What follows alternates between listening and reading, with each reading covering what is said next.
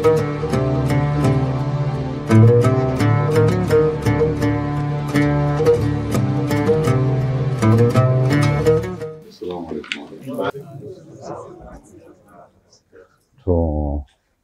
maybe Madam Ektawi, you should start with introduction.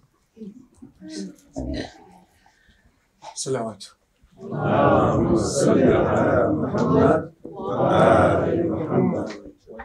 This is Malam Ibrahim. Yeah, he's one of the No, you don't have to say that.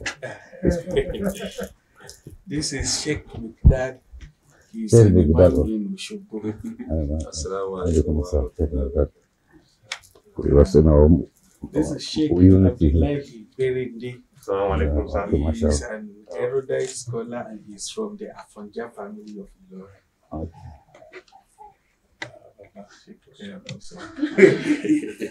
Manager Bola. This is Malam Masood Adepoju. He's one of the strong brothers from Ibadan.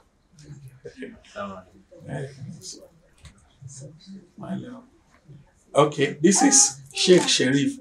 Sheikh Sharif is the personal bodyguard of Sheikh Beredi, and he is also the person that takes care of his life and his drugs. Allah does that. Allah does that. Bismillah, sorúkọ yín sá. Orúkọ tèmi ni Mùsùlùmí Jimoh Láti láti ìlú Ọ̀fà. ìlú Ọ̀fà. Àkàndé ni mo gbé sí. Okay, shi dan Ọ̀fà ne Musliudeen. Bismillah. Muhammad Kasim Abdulsalam Ọlọ́ba láti ìlú Ọ̀ṣun Ẹdẹ. Ṣùgbọ́n bó lẹ bí èsì Zaria City. to madalla. Shi cikin yan uwa na Zaria ne amma mutumin Ẹdẹ ne a Ọ̀ṣun State. Malam Bashiru Zakariya yana cikin manyan yan uwanmu a Ilori. Ga Malam Salu Alfazazi daga Owerri yana cikin jinin limanci a Ibadan. In fact, baban su ya sauka limanci sannan aka nada baba a Gota Mokekere, amma shi yana limanci ne a Owerri. Owerri yake limanci? Owerri cikin community din Yarbawa a Owerri. Ga Fatima Zakariya, ga kuma Fatima Ahmad, ita daga Lagos take. To ga sister Ejema Binu Ebron Militi Rukori. Yawa ita diyan Sheikh Berende ne. Da matan Sheikh Berende za ta zo to an hana ta dama wurin aiki, shi ta ce diyanta ta wakilta. Yawa to Hajiya Rizkat ita ma cikin yan uwa ne na ainihin Ilori. To ni suna na Miftahu. Sorry. Bismillah. Ni kuma suna na Shehu Muhammad daga Dandume. Amma dan asuli dan Ogbomoso ne. Wani communist Suleiman Muhammad su ga Dandume da Abi. Su biyu din nan Dandume suke amma mutanen Ogbomoso ne. Wurin shigo da shi. Malam Nuruddin Umidiji haifaffen ɗan Ibadan ne, yana cikin babban yan uwa na Ibadan. Bismillah. Orúkọ tèmi ni Sheikh Ibrahim láti Ìlọrin àmọ́ Kaduna mo gbé. To shi ma daga Ilori yake amma mazaunin Kaduna ne. Okay. Masha Allah. أعوذ بالله السميع العليم من الشيطان الرجيم بسم الله الرحمن الرحيم وصلى الله على سيدنا ونبينا وحبيب قلوبنا وشفيع ذنوبنا أبي القاسم المصطفى محمد. صل على محمد وعلى محمد وعلى آله الطيبين الطاهرين المعصومين سما بقية الله صاحب الأصل والزمان أرواحنا روح فدا. السلام عليكم ورحمة الله تعالى وبركاته. First of all, I have to start by welcoming you all to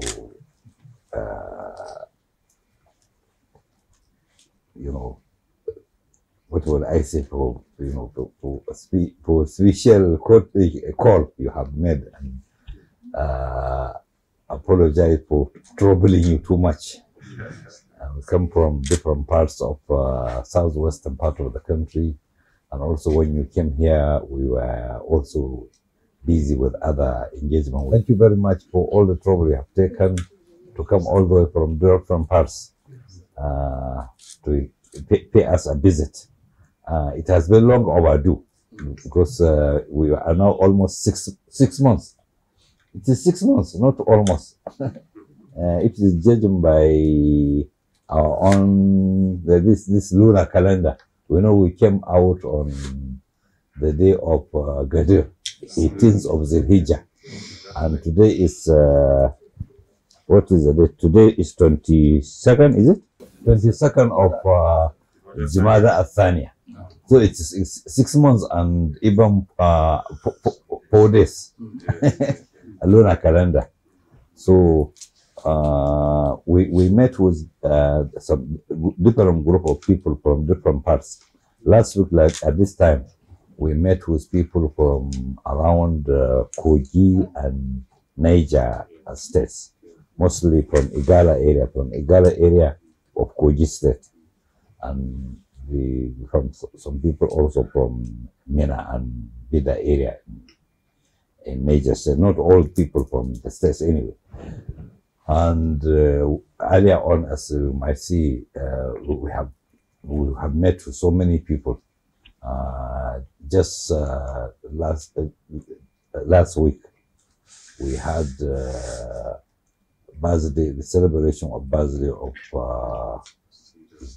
Sayyidat Nisa'il Alamin,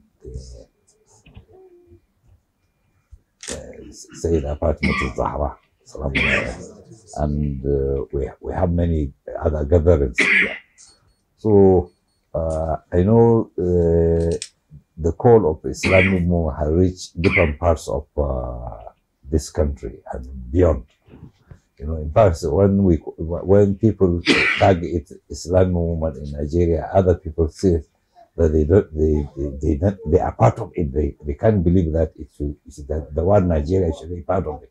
People from Ghana, Ivory Coast, Sierra Leone, Senegal, they say, well, why do you say in Nigeria? It is in fact just Islam movement in Africa, even beyond.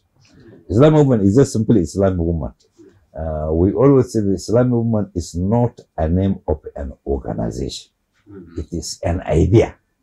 Whoever is making a move towards restoration of Islamic glory on the earth is part of Islam movement. Now, what we mean by restoration of Islamic glory is once upon a time, Islam controlled the whole world. East and west, south and north. Then it so happened that a destructive power came from the west and conquered the Muslim world and divided it into nation states. All pattern and after the Western idea, and Islamic control became a thing of the past. It became history. One day, inshallah, by the grace of God, the same glory will come back. And sometimes, I don't know, some people think it is impossible. They even say it openly. They say it is impossible. It is not. You are not living in the 18th century. Hey, this is what is this? This is 22nd century. 22nd century. This is 22nd century. You're not living in those centuries when you are able to control the world. So, okay, why the fear? I was given an example one day. At one time at Ayamba in the university, I was saying, you are the people who are near Benue River, and your main job is fishing. Suppose somebody came and said he will remove all the water from Benue River and Niger River so that you will lose the fish. So he came and started,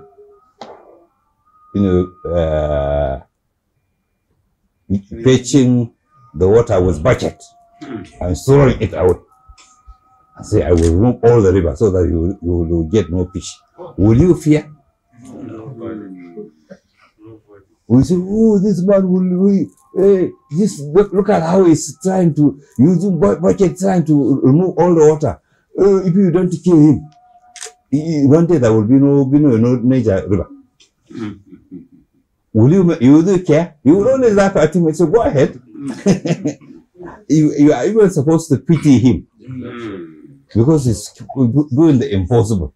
As it's pitching the water of his bucket and pouring it out, it will come back to the same river, isn't it? He will only waste his time. There's no time he will remove the whole water in the river. So you don't have to fear. Now somebody came and said, this nation will go back to Islamic system. And it's impossible. Okay, if it is possible, leave me. That means he is a madman. Yes. He's calling for AI, what you can never be possible. Allow him to call. Call and call. Why all the fear? Why attack? Why the imprisonment? Why the kill? Is it not because they think that it is possible? They know it is possible. That's the fear. That's why the fear. In the same way, the Prophet when he started the call in Mecca, why all the hysteria? All the what they were having full control of Mecca. They have so many gods, right? About 360 gods inside Kaaba. So and so many around, and so there are so many gods to the extent that every family, apart from the gods of the towns, they have the gods of the family. Even an individual will have his own god in his own cottage. So this man came and said there's only one God. So you who have so many gods, what do you have here? After all, his God is only one. Why all the fear? Why all the persecution? Because they know for sure what this man is saying is truth. And one day, all those so-called gods will be vanished. They know very well. And that is the end of the control of the people, because they no control people by telling that these gods will strike you if you don't do as we say.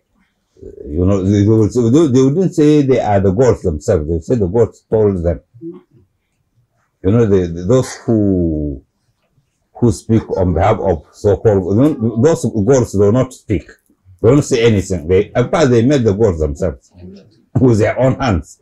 So they are even better than the gods. But they think that, you know, they strike fear on the people and tell them that these gods pursue danger. And if you don't give tax and pay tax, so that they will accuse the gods, there will be calamity.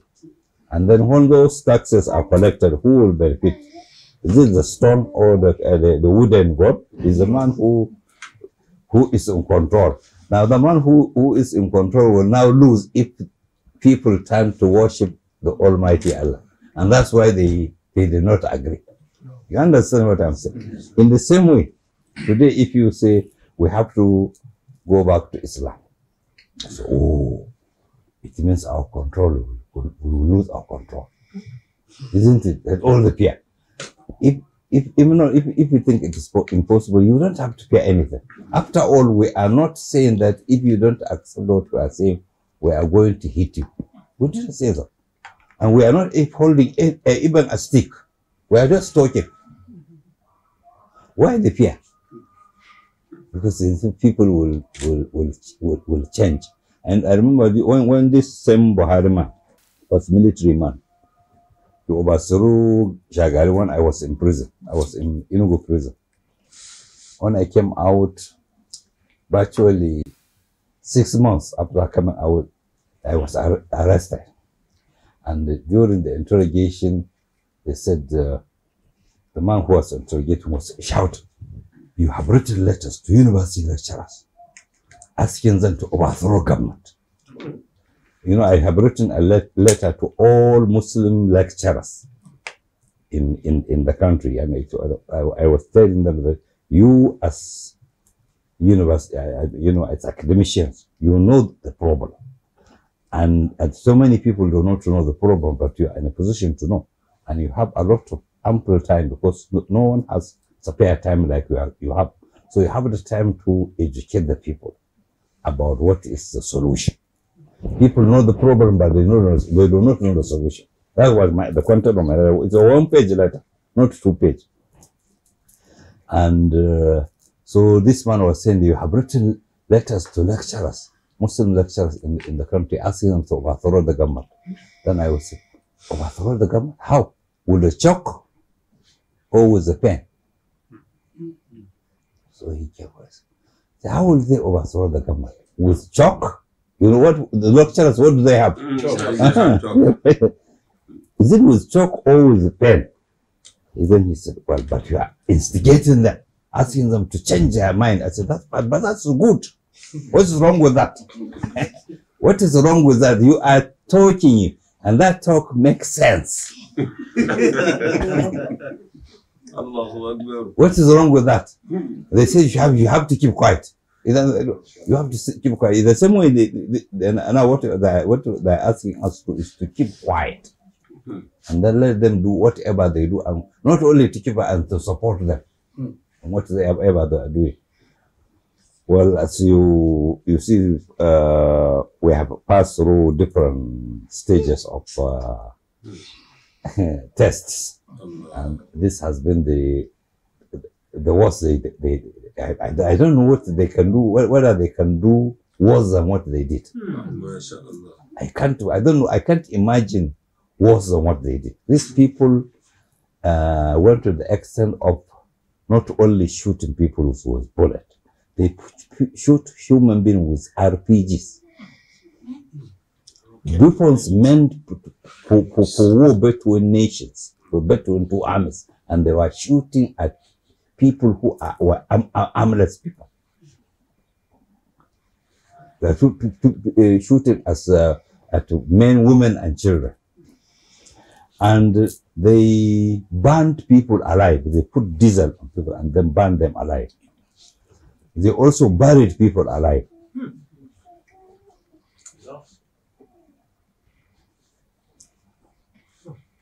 They set a house ablaze. And when we were inside our house, they set the house ablaze and they were throwing grenade inside to make sure they made sure that there was no living thing inside the house. But Almighty Allah, who saved Ibrahim alayhi salam from the fire of Namrud, if they were surprised, they were seeing us, we were alive. One of the soldier was asking, how did you manage to live in that fire, which everything melted? I said, well, everything melted, but God so willed, we were alive.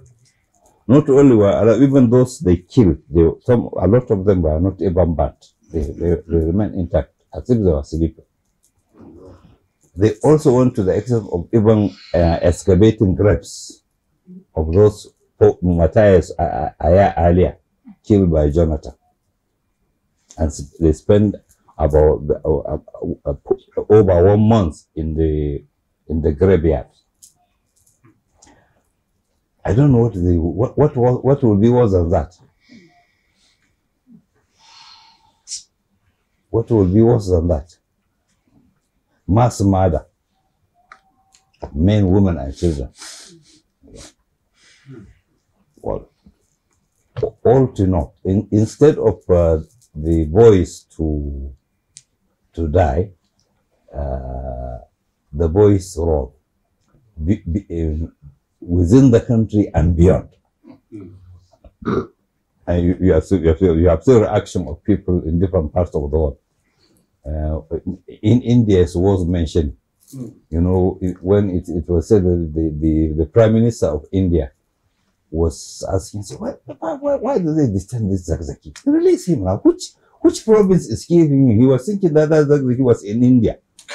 They said, no, he was in somewhere away from, he was in Africa, in Nigeria. So he was thinking that he was in India because in one day they said there was demonstration in 55 different towns in India.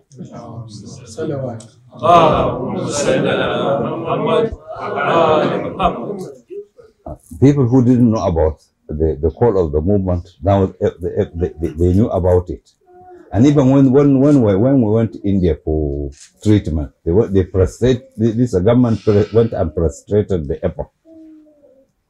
Then the demonstration of the Indian people forced them to immediately abruptly return us, because they didn't know those people, these Indians, they would even go to the exam or even breaking the hospital and reaching us. They could do it.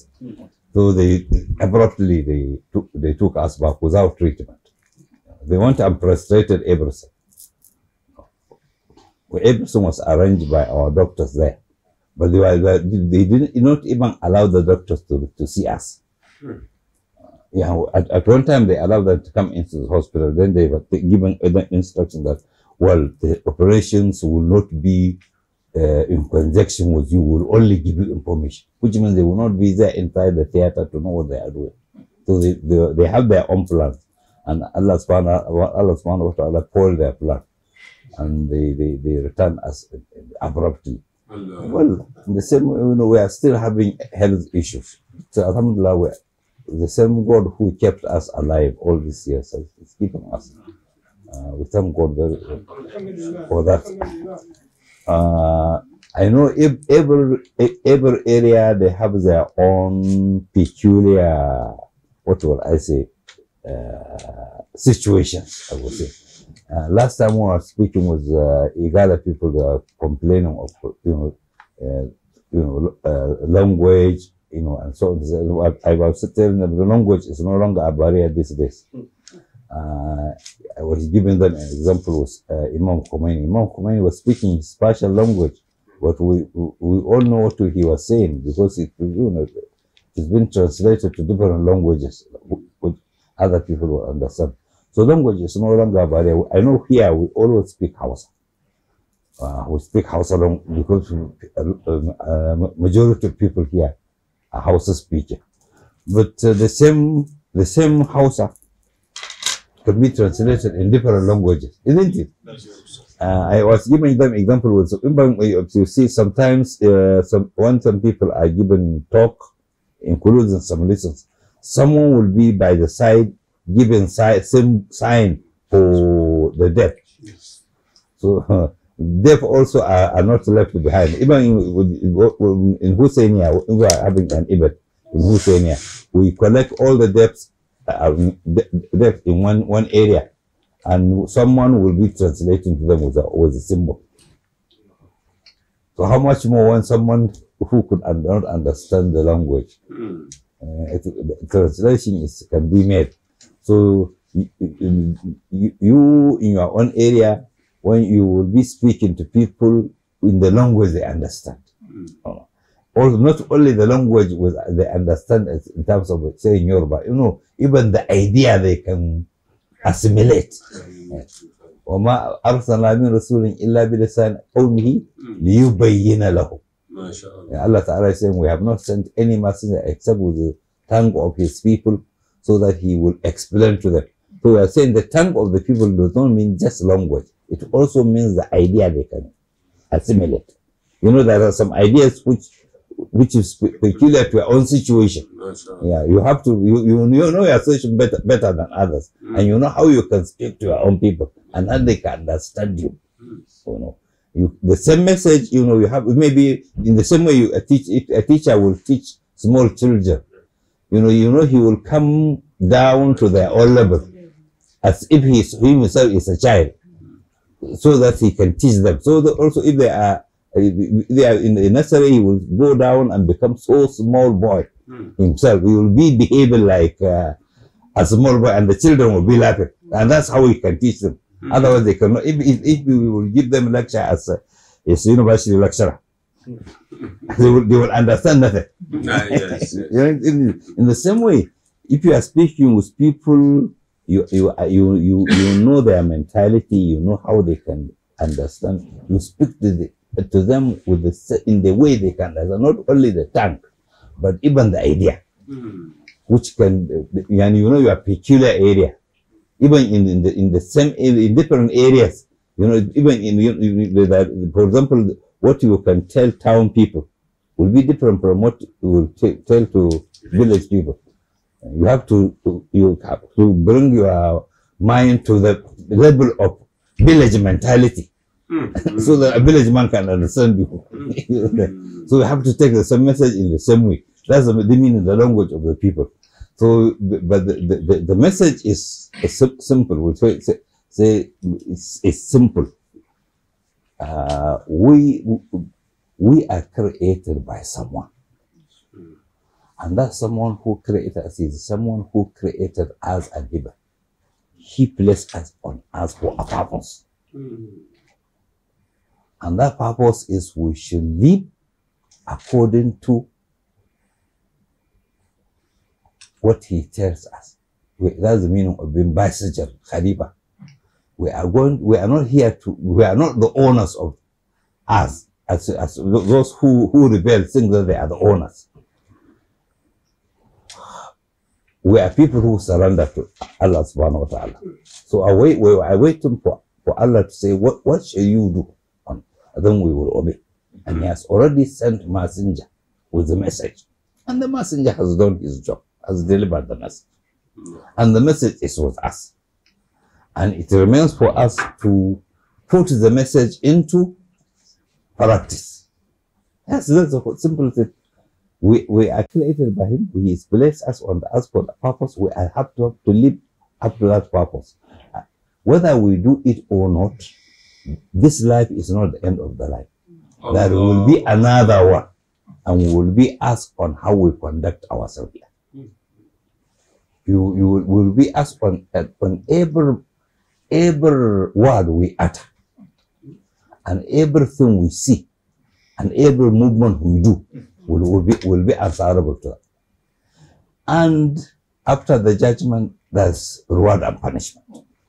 There's a place for reward, and there's a place for punishment. God Almighty has paradise, and he has hellfire. In the hellfire, it is life. Some people think that people will be cast into fire and they will be buying the firewood. No, it is life. There will be food, there will be clothes, there will be houses in hellfire, but all is for not for enjoyment. In the paradise, it will be life also. There will be everything. But everything will be for enjoyment. Yes, that's it.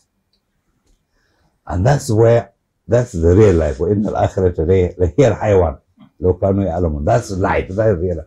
That one will be forever. Not this life temporary, which is only a matter of some tens of years. How many tens? How many tens? If 10 times 7, you are 7, after 70 years, 80 years. So above 80 is old man.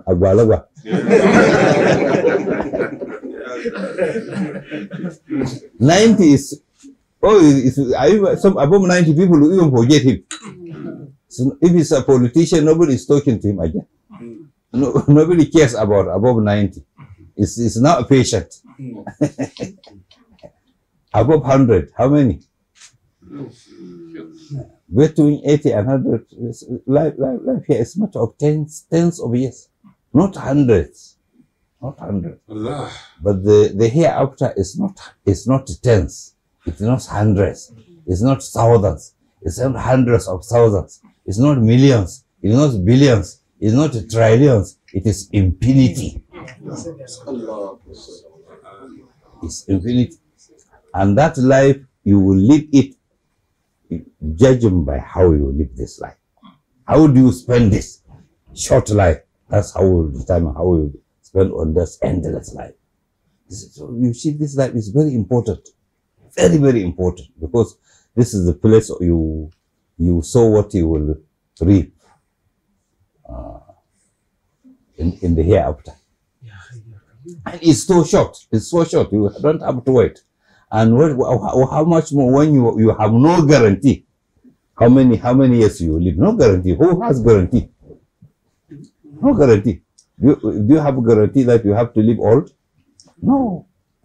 After all, even if you are going to live old, you have to, as much as possible, try to use your life when you have the ability. Because when you get old, you will be weak. You don't wait until later in the year, later in your own life. It is now. So we don't have to wait. I know some people say, "Oh, look, you see, you are taking it too far. This life is just, it cannot be possible now. Wait until when we are strong." Okay, you wait until we are. So we will go in, and whether we get strength or not, but we will live up to what we can do until we finally come to raise our last. You don't have to wait. Now, there's no time for you to wait. This is the time. So, Alhamdulillah, I know the message has been is stronger in the north. People tell us, why is it that your activities are stronger in the north? They say, look, it is not a matter of policy. It is a matter of reality. Most of the Muslim people are in the north. That's the only thing. It's not because by matter of policy we say no, we are not going to go to the south. No. It is because the majority are here in the north. That's why you see it stronger in the north. But we have some presence in the south as well, particularly in the southwest, where I understand that most of the Yorubas are Muslims. About 2/3. Am I right? 60-70%. Okay, 2/3, or even more, maybe, are Muslims. Alhamdulillah. It's only maybe where we may be weak, will be in the southeast, where you have less Muslims. But even there also, to some extent, that the message goes there as well. I know there are some people who are calling for partition of the country into different parts. During detention of Mr. Buhari, when he was military man, we were detained in what do they call interrogation center in Lagos. It's a sort of security prison where you wouldn't know day and night. I was there for about from December to March. I was there for 3 months. From December 84, early December, to sometime in March 85. So we're together with one man from southeast, from Rivers, that was called Oriki. He was one time Attorney General of Rivers State. And one Chief Alakija from Lagos. Alakija. And myself and one Morufai Ibrahim. So we are discussing. So Oriki said, look, this country is true. It's clear that we can't live together. We have to part. What do you say? And then Chief Alakija says, yes. So you see, every time is people from the north continue to rule us, and nobody wants to be ruled. Is it necessary that we keep Nigeria? There's Sierra Leone, small country. There's Liberia, small. Why should we have big country like this? And then they came to me. What is your opinion? I said, in my opinion, if it is possible, we have to join hands with Cameroon, Chad, and Niger, and Benin Republic, so that we will become stronger nation. In fact, if the whole West Africa will come back one country, I think it is better.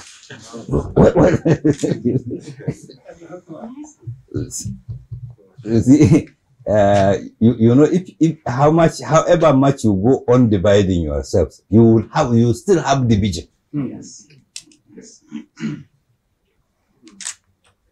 You see, these people from southern part of this state, this from central part of these people are dominated.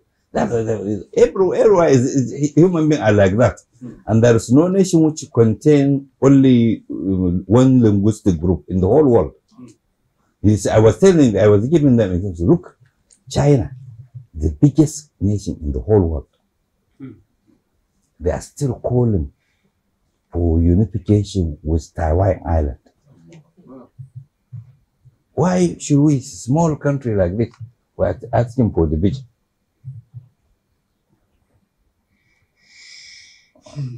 If it is multiple languages is blessing.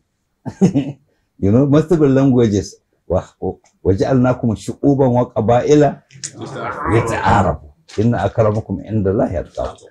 This creation of God is not, some people think that it is a problem we have different languages. It's not a problem.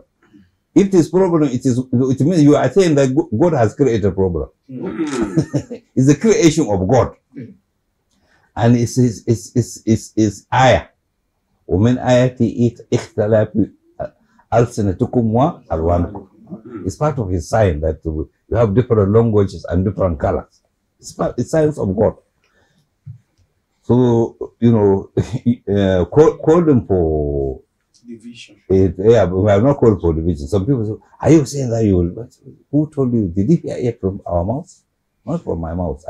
I never said so. We are saying that we should go back to Islam. What is Islam? Islam is moral. Some people, do you mean that everybody will be Muslim? So who tell you so? When Islam was ruling the whole world, was the whole world Muslim? Even now, as we are living in a system which is not Islamic, are we not Muslim? So in the same Islamic system is a moral system. God has set ceiling and you don't break it. That's it. And I was here. I received a gathering of a guest of pastors from different parts, and I was explaining to them. They said they are all at peace with that idea. And one of them was saying, anybody who says he has nothing to do with the religion, then he has nothing to do with me. You know.